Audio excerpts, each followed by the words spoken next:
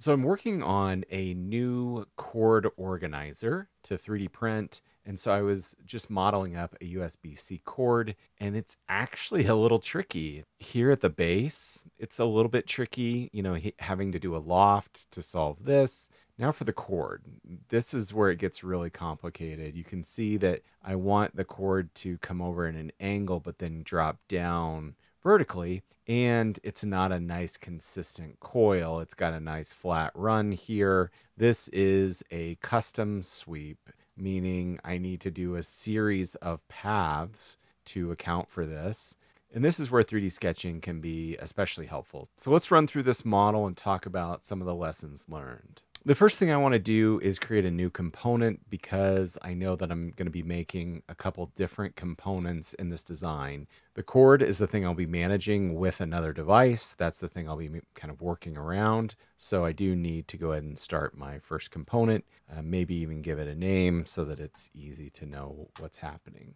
We're going to do a new sketch. I like to do the front plane. Try to keep things centered as often as possible. I'm going to go to the center rectangle and start at the origin and just sketch a rough shape here. And it's 8.22 roughly by 2.4 millimeters. This is the first extrusion. It's going to be 7.15, and I need to round off these hard edges. After you've extruded it, go to this full round fillet, and the first thing you do is just select the center of where it wants to round over, and it should solve. Sometimes you have to go tell it what are the other top and bottom faces, but it wants to guess at what you want. So I'm going to right click, repeat, and do this other side. It rounds it, looks great. We'll start a sketch on this next face. Kind of the same thing. We're doing just a center rectangle. It's 11 by 6 in this example, if you want to follow along on the dimensions and build it. We're going to extrude it again, and the extrude is going to be 20.2. I'm going to add a color. I'll hit A for appearance,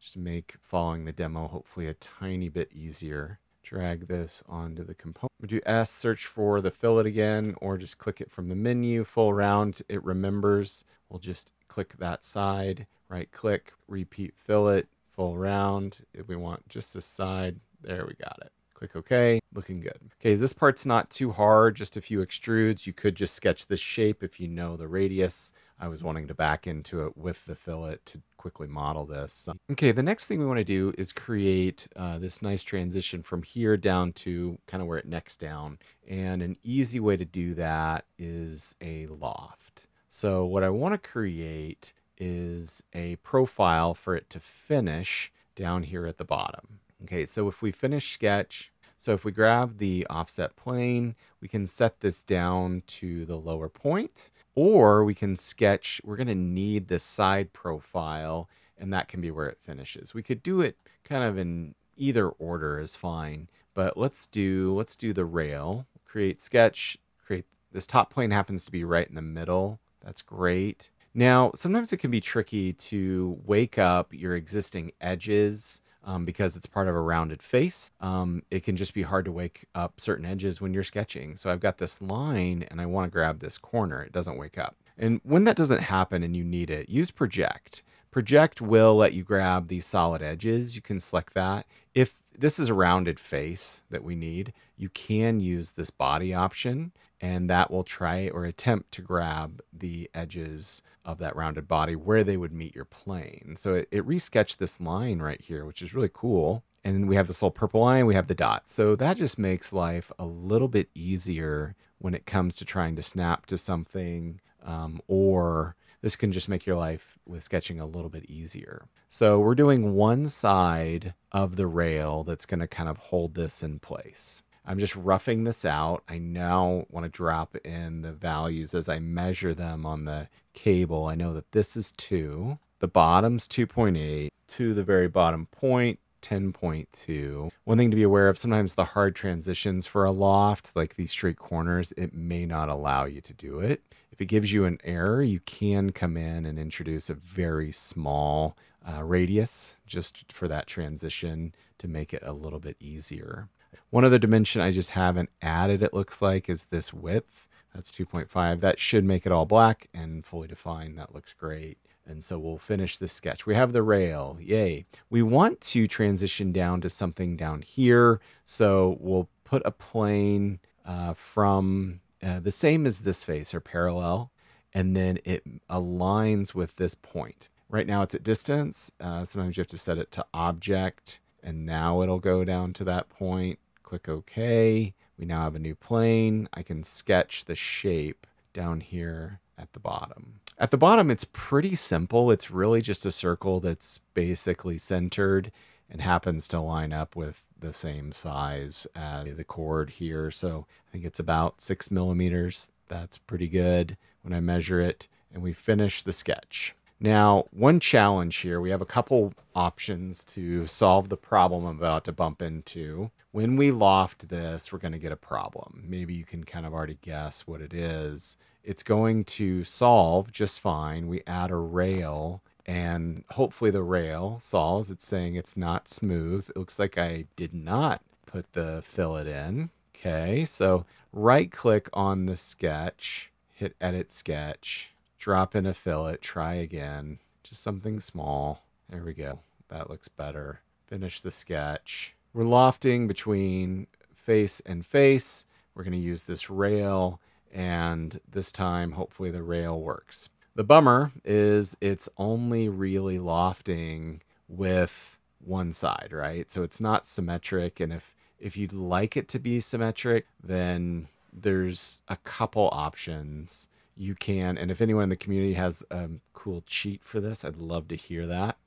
But you basically have to either sketch this twice, or you basically loft half of it and then mirror it over as a solid. Both work great, whatever feels easier to you. In this case, I think I'm fine with just doing a sketch mirror. Go to sketch mirror, make sure you select everything, double click, should grab the whole thing. This is the line we're mirroring across.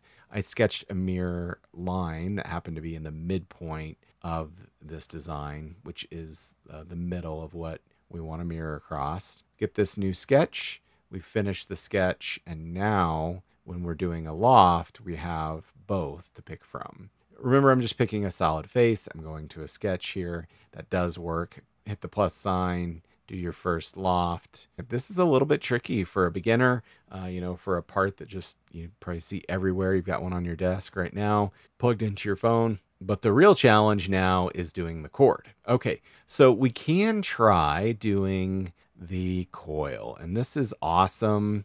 We want to get it lined up correctly and then get the right size here. So I need to reorient this, and the section size should be a lot bigger, I think, but I need to reorient. I wasn't planning to design this with a perfect circular coil. I was wanting to do a long flat section. So I need to create my own 3D curve. Okay, so we're going to get into 3D sketching, and that's where we'll create a new sketch. It doesn't matter what plane you really pick.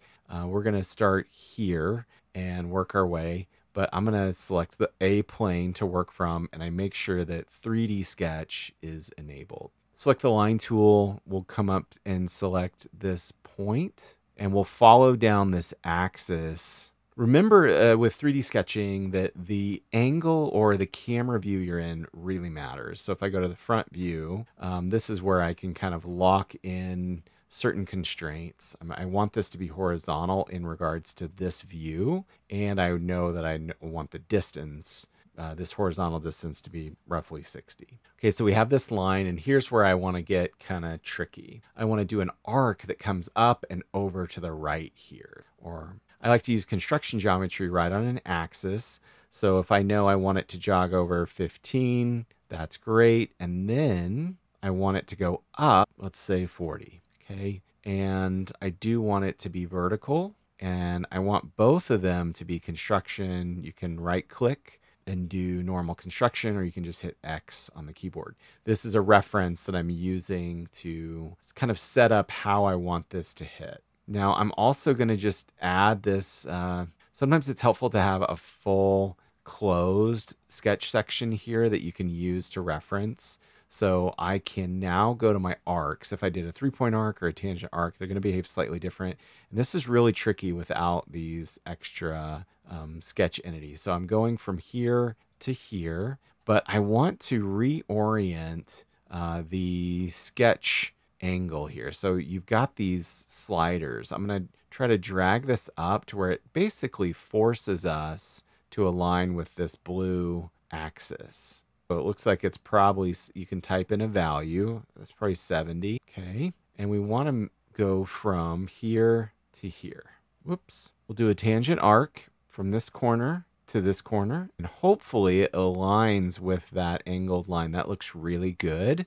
And the tangent arc is behaving pretty nicely. Let's do a 3-point arc. This is a lot trickier, and this is why I drew this angled guide here. When I select the 2 endpoints, when I'm dragging this, you'll notice the angle, not only the size, but look how it's like the angle is moving across the model, if you can see that.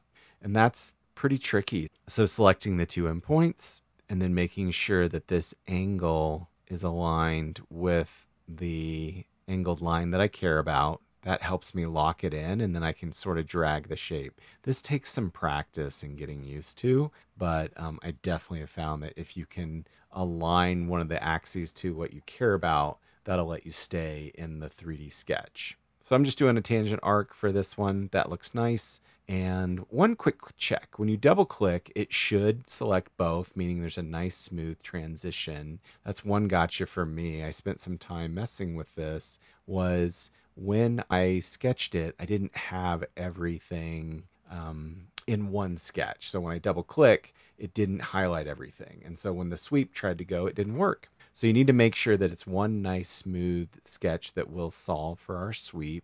I'm going to come to this line. I'll look at it straight on with this front or back view, horizontal. That looks good. And so now I want to drop an arc straight down. So I'm going to go to looking at this straight on. You can sketch, again, reference geometry coming across. That can be helpful. If I want this to line up, it looks like I should match it to what we did earlier, which was 15. And now we can make these coincident. The point to point can be coincident. Okay, now let's do this arc. I've sketched a reference geometry, this sketch line that I want to line it up with to where it'll come straight into that point. That'll make placing it a little bit easier if I know the 2 endpoints that I'm trying to hit. So I select both and I get the arc. Looks like, let's make sure we look straight on, it's dropping straight down. This is at an angle. This comes straight down along the z-axis. Now here's your challenge.